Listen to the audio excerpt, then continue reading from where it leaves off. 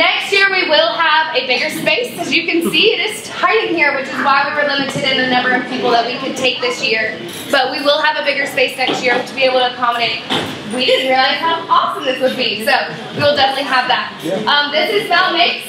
I'm going to stand this on for her. You guys are more than welcome to watch in the back. There are some chairs located over here if you'd like to sit during, but we will go ahead and pass this off to her. Let me know if you need anything, okay? Thank you. So I'm Mal. I was an art teacher for, gosh, over 5 years, and I just started kind of making my own art, and I turned it more into a job where I could leave teaching. And so I've been painting on YouTube for how many years, Steven? Almost 3. Almost 3 now, and it's just kind of been fun, just a way to keep working on art and kind of try and teach other people, because that's what I went to school for. So they asked me to come here and just do kind of a small workshop, and I haven't done this in person since I taught. So I thought it'd be just kind of nice to keep it small and kind of see how it went with time. So what we're going to be doing today is we're going to kind of do a small gradient with silhouette. And if you want to draw your own characters today, that's totally fine, but I do have some tracers if you don't feel comfortable doing that, because I know just some people are telling me they've never held a paintbrush before, so that's totally cool. We have everything here. This should be something that all of you guys can totally get done in our time period today. So we're going to go over color first, because I do want something that you're happy with, that you can customize.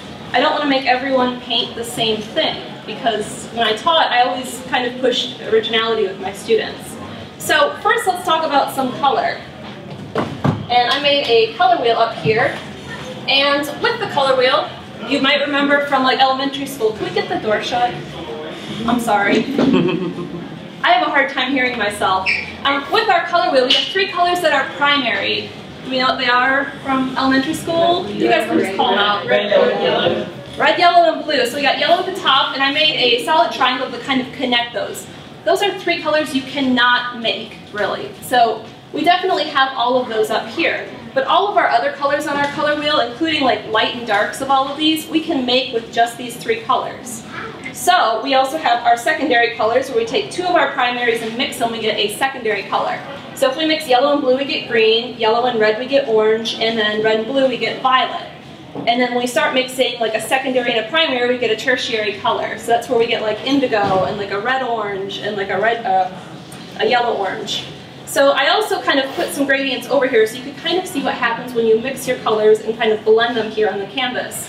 My suggestion to you when you're picking your colors today is to pick 2 primaries and kind of do like all of these colors, because when you pick these 2, it will blend all of these on your canvas. Or you could pick a secondary like orange and a primary like yellow and just kind of get this gradient here. I don't suggest picking complements, and complements are colors that are straight across from each other on the color wheel. So if I drew a straight line down from yellow, I get violet. And when you mix yellow and violet, you kind of get a muddy shade. It's not very pretty. So I suggest not picking complements. So like blue and orange are complements and red and green are complements. I don't suggest picking those. But when you mix primaries to primaries and primaries to secondaries, you get some really pretty gradients that are nice and bright and saturated. So think about that when you're mixing your colors.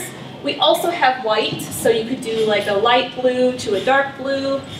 So those are some of the things you can do. And because I didn't have an example of that up here, that's the one I'm going to do for my demo, is a dark to a light. Okay? And I'm just going to kind of go through the first step, and then we'll get started. And then I'll talk about the second step while it's drying for everyone, because your paints will need to dry before we move on to the second step. But you all have a canvas. This is an 11 by 14, I think. But you all should have a canvas. You should have an apron on your plates for your little palettes. And I do suggest putting it on. These paints are permanent. They are washable, but you need to be quick if you do get it on your clothes. So we got aprons for everyone. And then you also have a plate for your palette. You have a foam brush for your background, a spoon if you need to mix any colors, and then a small brush for the later steps. So what you're going to be doing first is coming up to the front after I get through this part, and you're going to be picking your 2 colors for your gradient. And I'm going to be using white and red for mine. But like I said, you could pick 2 different primaries. You could pick a primary and a secondary. It's up to you to do exactly what you would like on your canvas. And so I've just put a little bit here on my little palette. So I have white and red. And does anyone know offhand what this is going to make? Pink. So I always start with my lightest colors when I'm doing a gradient like this. And I'm going to put white on my brush first because it's my lighter color. But if you were doing like other colors, yellow is a lighter color, so you'd want to start with yellow or like a green over a violet or something. So I'm going to start across where I want the bottom to be because I want white to be on the bottom of this. And I'm just going to go all the way across. And I know it's white, so it's impossible to see right now, but trust me, there's white on there. And I'm just going to keep moving it from the side, all the way down, all the way up. I'm not stopping. I'm going all the way down and up and just kind of going to about like 2/3 across the canvas. And I have it really thick here, and I'm just letting it kind of run out and feather it here. And then I can pick up some red, and I didn't wash the foam brush for this. And I'm just going to start on the opposite side. And because I do have white on my brush still, it's going to get a little pink, but then I can work that this way. And as I work it this way, it's going to mix in with the white that's already there and get lighter and lighter. And then I can go back up and go back and forth. But you'll notice I'm not stopping. I'm not stopping halfway through and picking it up and setting it back down in the middle. I'm going all the way across and all the way back. And if I want it to be a bit darker, a bit more red, I can just grab some more red, start back at the top, go back and forth a few times, and then just kind of work it down, blending it into what's here already.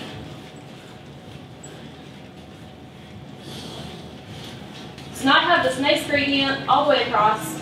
I can pick up a little bit more red and paint the top of the canvas. I like to paint the sides of my canvas as I go along because I feel like it's a bit more complete that way if I just want to hang it on the wall as it is. And I can just kind of wrap it around the side and then just fix this up. And I can do the same on these sides here. Just start at the top with some of this red and blend it down, pick up some white. And if I wanted, I could even take some more white on the front and blend it back up into this pink color. So I can just kind of work it back and forth until I'm happy with it.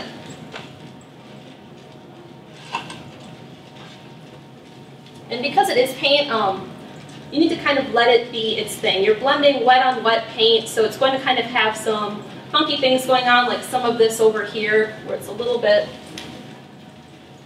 brighter in some areas. There we go. So I have a nice gradient, and you can keep going back and forth with this, adding more and more paint as you go on if you're not happy with parts of it. But that's just kind of getting the gradient there. Any questions on the gradient? No? Good. All right.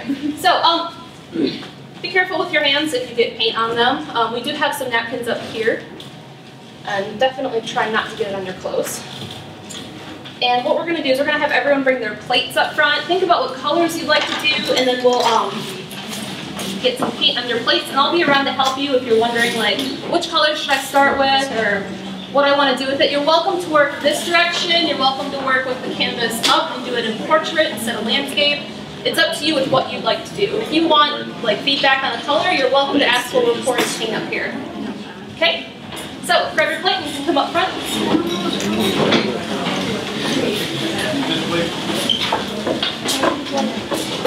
I really want to do this kind of green. Yeah. So let's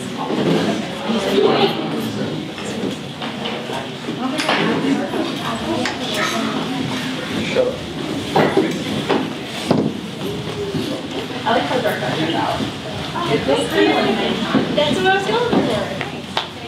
So what I would do is I would still use this from the bottom one up, and then kind of still do some. It's not going to be the prettiest color right away, but I'll make you up a darker green that you can kind of repaint over that green one.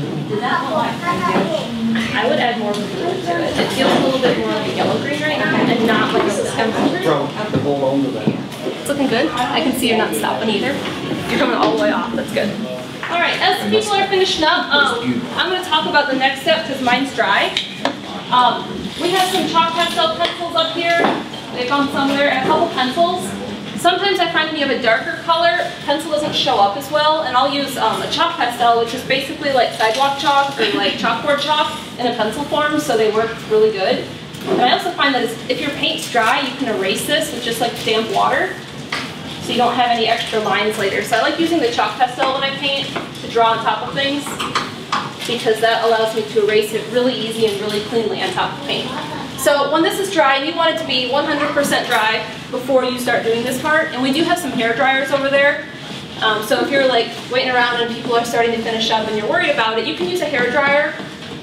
Make sure it's on a low temperature and make sure you're not too close. If you get too close, you'll start to burn your paint and it'll like flake off the canvas.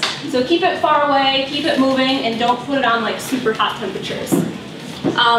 So when it's dry, what you're going to do is you can come pick a character up here if you'd like. You can draw your own, you can freehand your own. It's up to you what you'd like to do.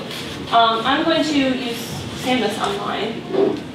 And I'm going to use the gray one so I can see it better. And what you can do is you're going to figure out where you want your character to go.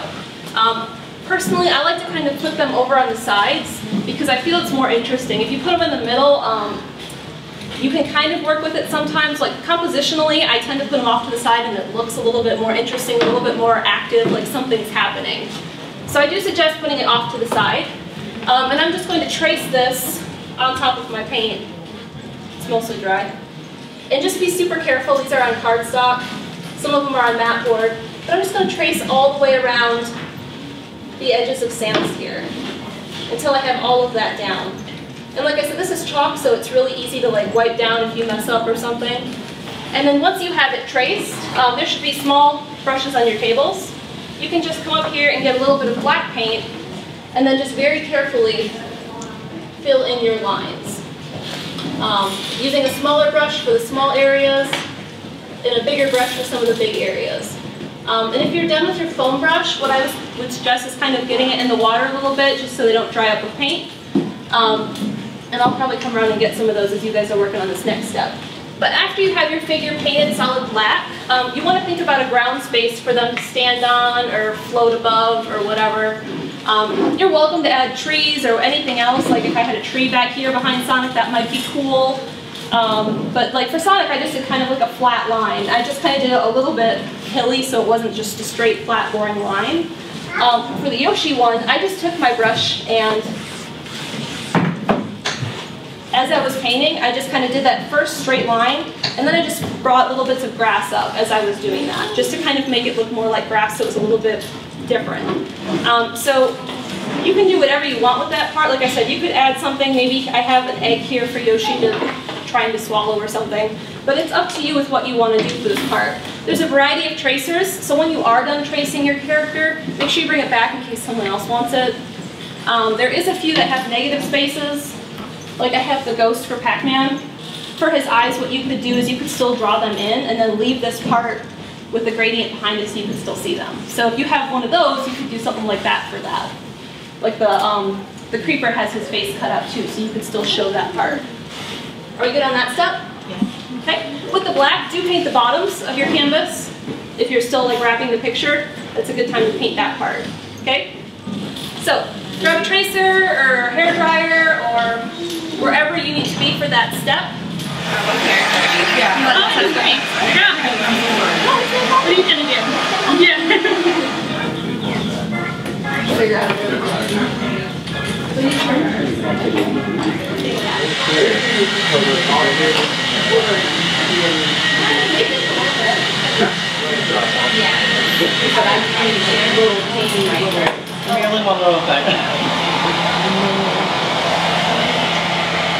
You can also take some of them and turn them into like a burst star, like it was bigger. So if you wanted some of them to be that way, you could do that too. People are finishing up. You still got time, that's fine, but I just wanted to point out, don't forget to put your name on it, like sign the corner. Because you're all artists, so you should sign your work. I like it, and I like how big it is. Because he's a massive You turned out great. Thank you. You can always bring it to your Let it down. What's up? You're welcome. That was a lot of fun. Good, I'm glad. We're probably back to the Okay, can you take one of just me and her now? I do, yeah. So get your picture together. Oh, so cute. So these are some of our finished paintings, and everyone did a really great job, so I'm super proud of everyone, and everyone's is really unique and creative. Woo! Good job. I love it. Okay, that's it.